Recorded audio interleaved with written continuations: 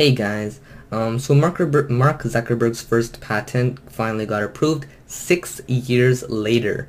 So basically, it's called dynamically generating a privacy summary.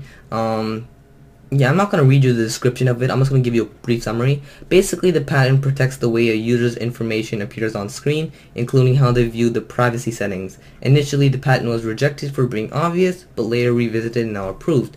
That being said, it is Mark Zuckerberg's first patent. It was submitted in July 2006, which is 6 years ago, which is unfortunate, I guess, for him. But in the past, he did get more patents approved.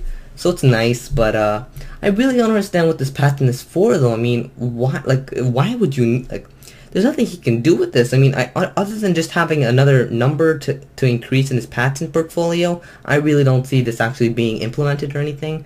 I think it should just been rejected for obvious, and then just not revisited, because whoever is managing the patents just doesn't know what they're doing. Whoever rejected it for being obvious should have stayed at the patent office, because it is pretty amazing. Whoever approved it is probably the reason why the patent trademark world is, raped harder than any other market out there.